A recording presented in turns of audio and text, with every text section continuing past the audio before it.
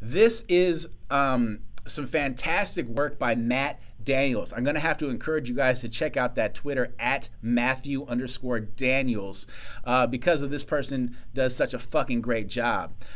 So what this person has done, and I'm not sure how well you can see it, but I'll try to, supplement that a bit, is they decided to take rappers and since lyrics are ready and available on the internet, let's add up their first 35,000 words in their recorded history, okay?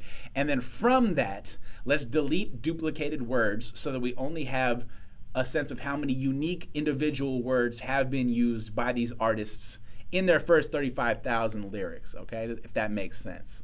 And it's an interesting way to analyze and see the vocabulary usage by different artists and different regions. So let's see if we can show this off for a minute here. Starting on one side, we have something like Lil Yachty, for example. And Lil Yachty is using, out of all that 35,000 words, he's using about 3,100 unique new words, okay?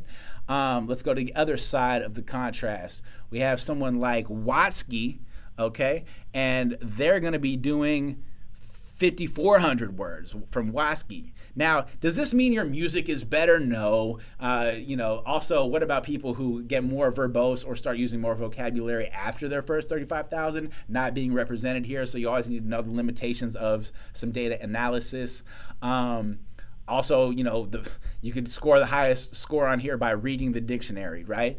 But it's still interesting to get a sense of vocabulary use in hip hop and how much that pertains to sales versus other things. What I love is there's a Just Wu-Tang option. So if you look at Just Wu-Tang and you click that, let's see who we have. Method Man, the lowest member of the Wu-Tang with 4,900 unique words. We got then Raekwon, so only based on solo albums, not Wu-Tang material, 5,400 words. Killah Priest with 5,700. Ghostface with 59.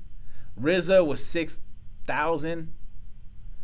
And Wu-Tang itself as a collective, it's 61, almost 6,200. And then GZA, the genius, not surprisingly on top with 6,300. So it's almost interesting. The more popular the artist, the more you are going to be in this middle. So actually using extreme vocabulary is not necessarily the recipe for success financially. And you can see on top here we have 4,000 words and 5,000.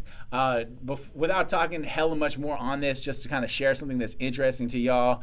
Let's see, what do we have? If we have Shakespeare, okay, Shakespeare, he's here at 5,100. Shakespeare is around the level of Khan or Common. So as far as vocabulary use, the man himself, right, is on the top tier of rappers, but not better than a lot of these rappers.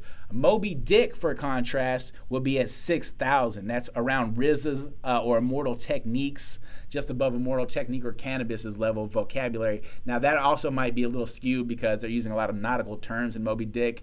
That kind of just gives you a lot of vocabulary off the bat. There is a little bit of East Coast bias on this.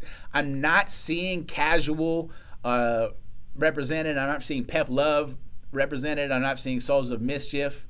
I'm not seeing Zumbi from Zionai or even Digital Underground. Those are all Oakland artists that I think should be on here. They're world famous and deserve to be on here.